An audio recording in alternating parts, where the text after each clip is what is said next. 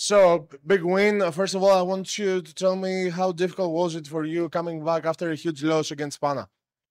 Oh, it wasn't difficult at all. You know, after a tough loss, those are the easiest games to play. You're extremely motivated. You're extremely determined to come back and prove, especially, you know, come back from how we played in that game to prove that that's not who we are as individuals and that's not who we are as a team. So we were excited for this one to kind of turn that around and fix that reputation that we were gaining.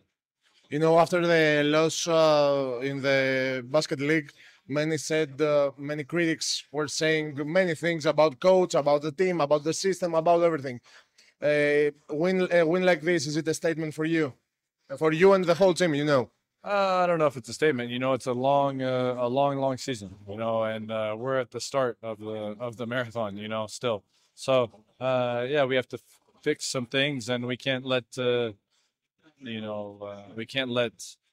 pass by. But in general, it's a long season. Nobody inside the locker room was worried, but there were things that had to be fixed.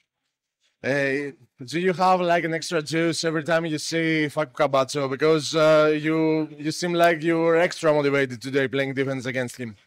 No, and it's not that, but of course he's a top-class player. You know, he's super fun to play against, and I think that we have respect for each other above all. You know, it's not anything else but respect, and you know, when you respect somebody like that, you want to put your best foot forward always, and I think there's a lot of mutual respect there.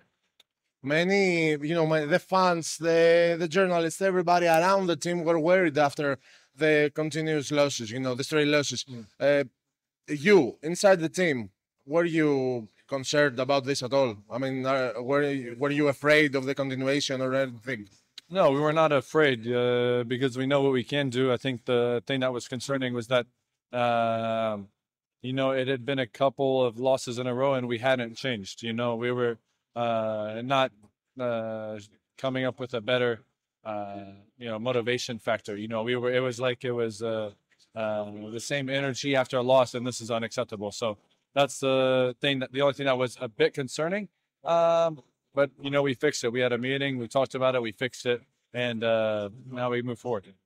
The dunk of Zach McKissick in the fourth quarter was an extra hype for every one of you. Yeah, of course it was. It was good to see him fly. You know, it's been a minute since we saw him fly like that. But he played amazing. He's been playing amazing. Great form right now. And I have two more things about your shots, because you were shooting with you know, huge confidence today. Is this something that comes out from the practice? Because anyone says, you know, about Thomas shooting. Is he a player that should finish the game or anything? What's your perspective on those things?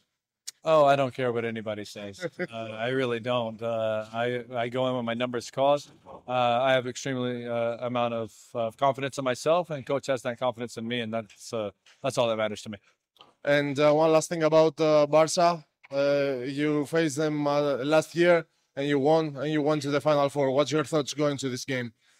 Be prepared for another battle. You know, physically and mentally. You know, it'll be another tough game. I believe they're coming off of a win tonight. So yeah, they'll be ready to go, and so will we. You're the best, brother. Thank you. Thank you.